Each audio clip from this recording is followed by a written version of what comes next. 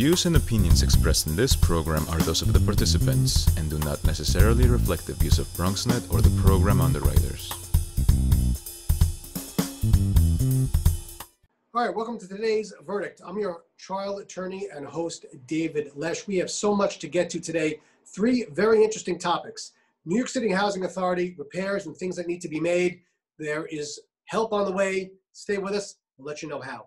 Number two, the MTA, subways. We got some problems coming up. There's not enough money, but Riders Alliance is going to be here to tell us how we could hopefully get through the pandemic and get the trains moving and staying on time. And finally, Robert Goldman, an attorney, will be here.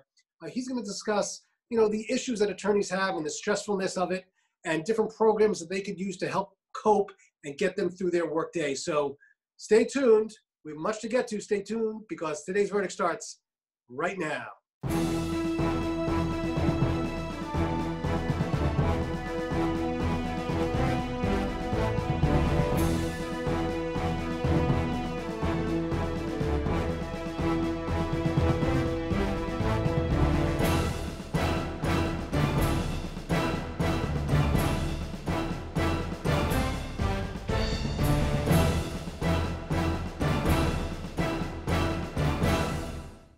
Welcome our viewers. We are so happy to have with us Stephanie Burgos-Veras from the Riders Alliance, New York. Stephanie, thanks for being here today. Thank you for having me here. I'm glad to be back. That's what I'm talking about. All right, listen, I'm a big fan of the subways. I'm on them all the time in Manhattan, back up to my office in the Bronx. Certainly budget cuts is not something that makes me happy, and I'm sure it doesn't make you happy as well. Can you tell the viewers a little bit about what's been going on with the MTA and what your organization is doing to try and counter it, if you could? Yeah, so I'm pretty sure everyone has been hearing in the news that the MTA is deciding to eliminate up to 40% service, as well as increase the fares by 4%, and also eliminate the monthly and weekly pass. And all of those things combined sounds just like a catastrophe. And so since the beginning of the pandemic, just for a little bit more context so the viewers know, how did we get here? Why are we in this situation? At the beginning, when we found out about this pandemic and everyone had to stay home, the MTA saw their ridership decrease by more than half. And so 40% of the MTA's budget comes from fares. And so with that amount of people, almost 4 to 6 million people less every day, that really left a big budget hole. And the thing is that before the pandemic started, the MTA was already experiencing a $3.4 billion deficit. And now, just 8 months later, 9 months later, we're starting to see their deficit increase to almost over $10 billion. And so right now they're scrambling because unfortunately the federal government, who is really the only one who can do something right now, has been unable to deliver a stimulus package that would give MTA the funds that it would need to provide service until the end of 2021. Right now, they need at least $10 billion able to provide service as it is until the end of next year. But unfortunately, Congress has not come. They come up with proposals. They have another proposal and another, and they can't agree on it. And so time is running out, and it has to make a decision by the end of the year on whether they're going to continue to provide service.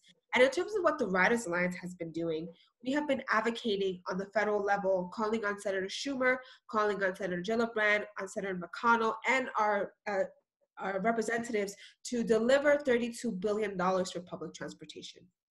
Because I'm going to read this quote. Firing 9,000 workers and slashing 40% of subway and bus service would cost millions of New Yorkers several hours of commuting time each week and devastate the city for decades to come. Because when you think about it, Stephanie, if there aren't as many trains and they're not on time, well, what does that mean? People aren't getting to work. This is New York City. Not everybody has a car.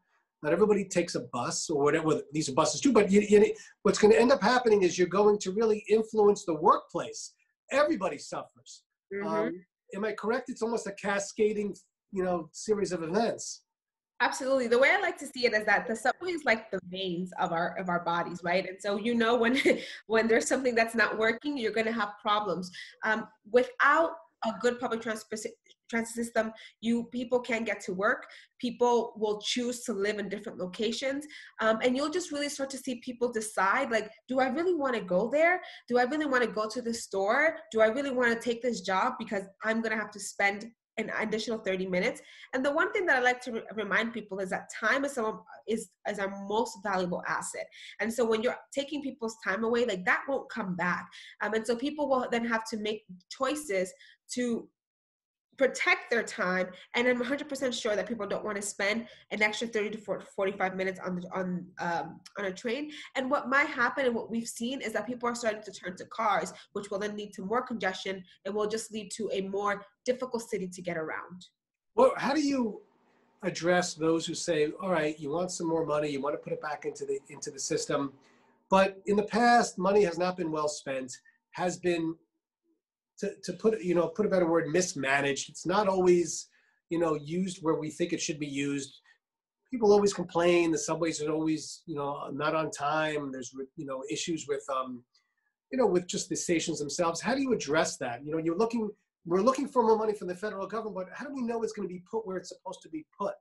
Mm-hmm. Yeah, and I think that's a great question that we've also been grappling with. And I think it's really, up to the governor, right? The governor controls the MTA. The governor appoints the board. The chairman, he also appoints the majority of the board. And so really, I think it's important to hold the governor accountable to ensure that the MTA is spending this money correctly. And, sometimes when you think of like the MTA, it's like a massive agency without a face. And so for us, it's like, it is up to the governor to make sure that this money is well spent, and really up to the advocates and really up to riders to be there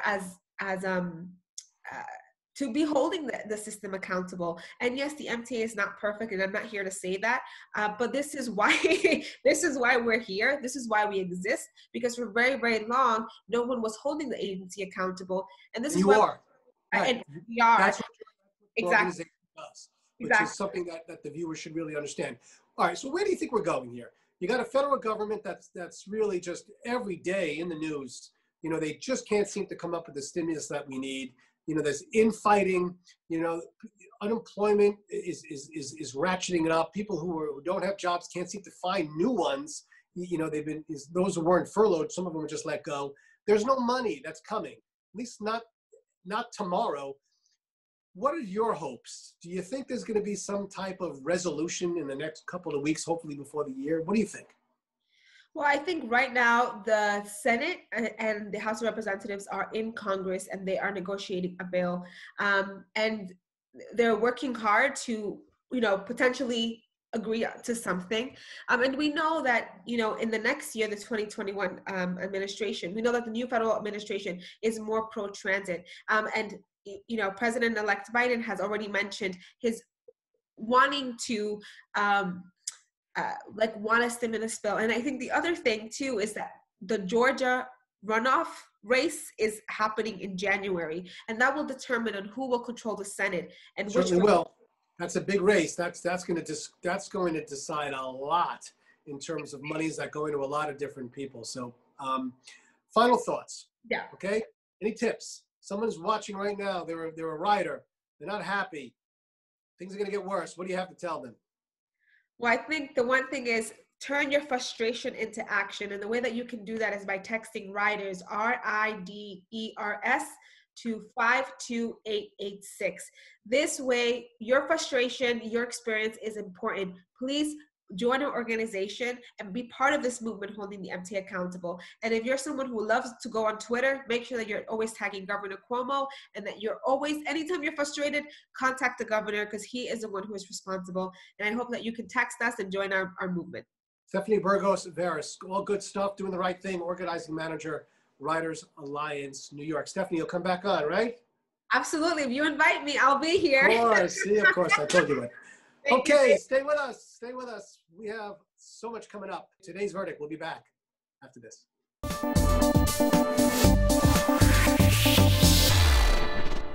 We have a really important guest today. Jonathan Gouveia is here. He's the vice president, the executive vice president of the real estate department at the New York City Housing Authority. First of all, Jonathan, thanks very much for being here during these troubling times. The buildings themselves, the NYCHA buildings, have long needed some type of help.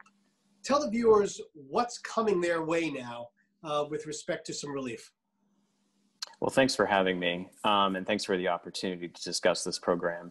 So we're really excited about the PACT program because, as you mentioned, the buildings across our portfolio have not received the types of capital upgrades that they've needed for many years, and this is the result of many, many years of insufficient federal funding. So we now have a federal program that allows us to leverage ongoing HUD subsidy and bring in private sector partners to help us make the needed repairs and to provide ongoing property management once the repairs are complete. So the program is going to allow us to provide comprehensive and extensive repairs to all of the buildings in this latest request for expressions of interest that we released a couple of weeks ago. And what you're going to see is full-on in-apartment repairs, so new kitchens, new bathrooms, new finishes, but also building systems, common areas, roofs, elevators, security, exterior shared spaces and park spaces. The whole building, all of the development will be comprehensively repaired. You know, it just reminds me of what went on in the 70s with respect to certainly the Bronx buildings that were burned out and the private community that came in and bought the buildings and repaired them and upgraded them and really built the Bronx and some of the other boroughs back up again. Why now? Why did the federal government finally seem to suggest that it's time to upgrade the buildings and provide a better quality of life for those who's living in the NYCHA buildings? Well, I think it's an obligation, right? I mean, we can't allow folks to live in buildings that are deteriorating ever, and certainly it's been going on for too long. And, you know, there's always a challenge of priorities and how to provide enough funding for all of the needs, not just in this city, but across the country. So a number of years ago, this program actually dates back to the Obama era. So they had come up with a program that allows you to leverage existing federal funding through this program called RAD, which is the Rental Assistance Demonstration Program, and that allows you to unlock some of this federal funding. So from the federal perspective, they are not actually increasing the funding to NYCHA or to the developments, but what it does allow us to do is bond against this stream of income that we have been getting for decades and decades, but now it allows us to issue bonds and make the repairs upfront in the coming years. Well, Jonathan, who goes first? I guess, what buildings get priority? What neighborhoods maybe get priority? How do you pick and choose? You can't do them all at one time, unless you can. That's right. So we've actually, this RFEI that we just released is actually called Round 9. And so as the name implies, we've actually done a number of deals. And in fact, a couple of weeks ago, we just closed our Manhattan bundle, which was another 1,700 units. So we've actually done a few of these transactions, and we've gotten through about 9,000, almost 10,000 units so far.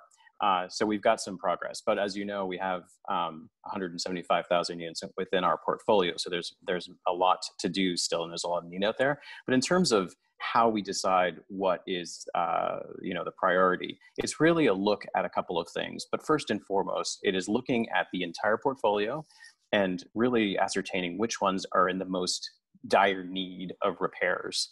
Obviously, our buildings, there's some that you see in the news a lot with specific problems and they get a lot of attention. But there are some that are in fairly good condition. And so those are, they would come later in the pipeline. But we're really looking at the ones that are the most challenged to make sure that we address the needs as quickly as possible. And when you say challenged, are those the individual units that are challenged? Is it the lobby, where the security system, the cameras? Where do you see as the biggest need with respect? I know you could say, well, it's the bathrooms, it's the windows, it's everything. But, Jonathan, what seems to be the number one priority with respect to these buildings in terms of upgrading? I mean, every development is different and has a mix of different issues.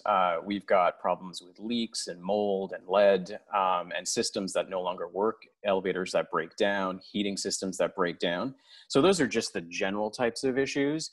But each building and each development has, those problems tend to emerge in different ways. So in some buildings, it may be, you know, a bigger problem with roofs, and so there's a major problem with Right. leakage and this sort of thing. Right. Other buildings may have problems with heating.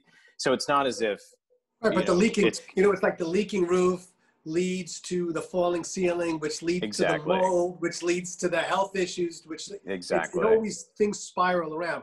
And that's why what's important about this program is that it's a comprehensive set of repairs, right? We are not just going in and fixing the bathrooms and saying, okay, the mold or the leaks that are in the bathroom are now fixed. We are actually going to fix the roofs, the exteriors, the windows, the wall, the facades, to make sure that the buildings are secure and that you're not going to have the kind of leakages and the moisture problems anymore that would then lead to more molds. So it's not just treating the symptoms of the problem, it's getting to the core of the problem. Well, someone watching is going to say, "Oh, that's all well and good. That's wonderful, but I don't want my rent to go up. Please, I can't afford it. Coronavirus. I'm not working. What's going on with that?" There is no problem on that front. It is important. Absolutely not. It is, the actual name that we've given to this program is called PACT, which stands for Permanent Affordability Commitment Together. And the reason we've branded it as such is because we want to communicate to people that in no way will the rent go up as a result of this work. The same framework and the same protections that residents have as NYCHA residents, whether it be in terms of their rent and their share of their income that they pay towards rent, and other types of tenant protections around succession rights, et cetera, those get carried over in these transactions. And so, the vast majority of NYCHA residents pay no more than 30% of their income on rent, and that will be the same post-conversion. So once we've gone through this process, once the apartments have been renovated, and they are now benefiting from new day-to-day management, their rent will not increase. They will be capped at 30% of income.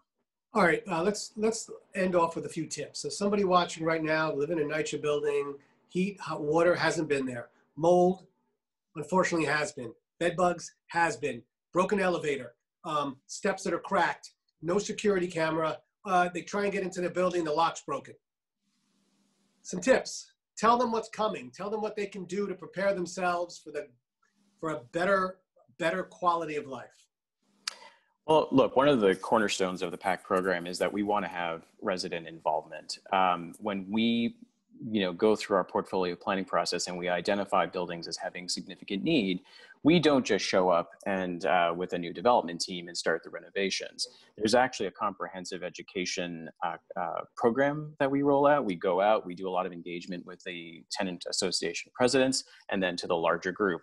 Obviously, in the COVID days, a lot of this is a little bit challenged and it has to be done remotely, but we are focused on really making sure that people understand. And every time we do one of these projects, we enhance the education program that we roll out. So I think for folks who are going to see the next round of renovations, we're going to be doing a much more comprehensive education program than we've ever done. And we're going to walk through each step of the process. We're going to talk about what PACT means. We're going to talk about the resident protections. We're going to talk about the renovations. And during each of those sessions, residents will be invited to share their input. We want them to tell us, like, we know, at a high level where some of the problems are, right? Because we've done engineering studies of the buildings. We know that the elevators don't work, et cetera. But people live there every day, right? They know where there's very specific problems because they live it and they breathe it every single day. We want them to tell us. And I can tell you that in prior projects, we've had residents tell us about specific security issues or specific issues with the outdoor spaces, and we have incorporated the input from residents into the development. So I think the best thing that people can do, I know there's a lot of fear and concern about what it means. People think that when we talk about bringing in private sector folks, that their rent is going to go up and they'll be displaced. Don't be afraid. I think the way to do this and be successful is to engage with us. We are open to working with you and really incorporating resident feedback. Jonathan, thank you so much. Good stuff. Good stuff for everybody, to be honest with you. It's a long time coming. Hopefully you'll come back and let us know how the construction and the repairs are going in the next couple of months. What do you think? Will do. Thanks so much. All right, you hang with us. We'll be back with more Today's Verdict. Stay with us right after this.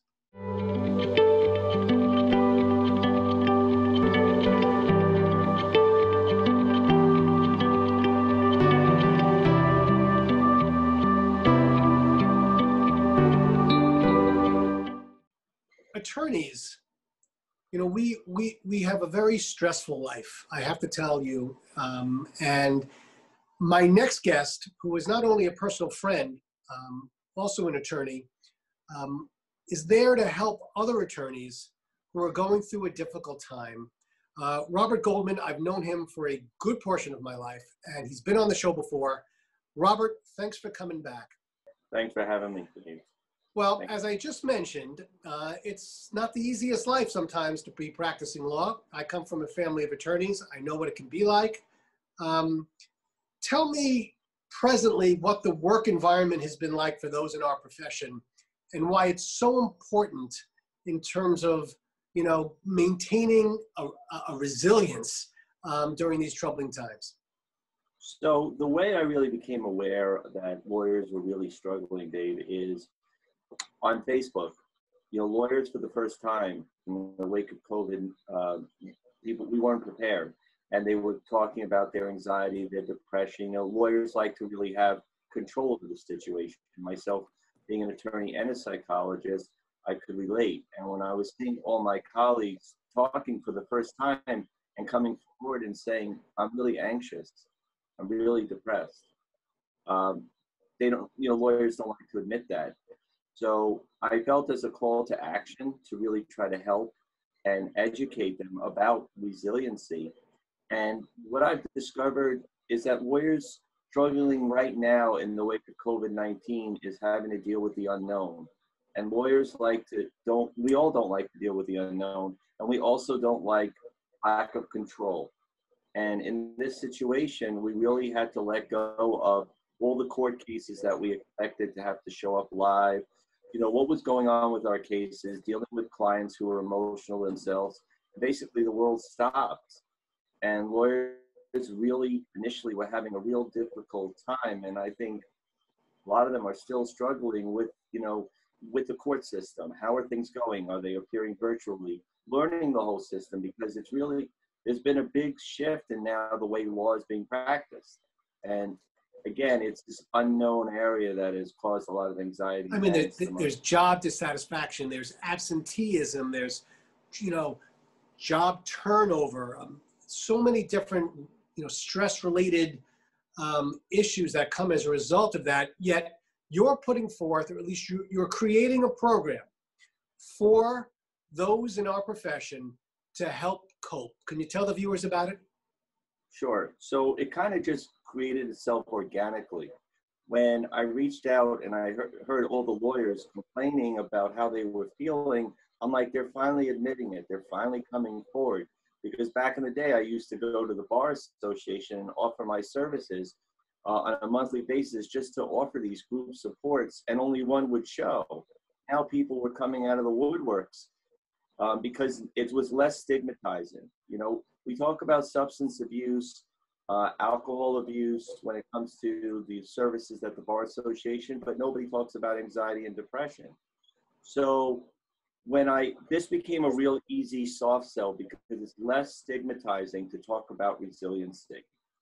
And I started just building out curriculum based on evidence-based research, which shows how do we be more resilient.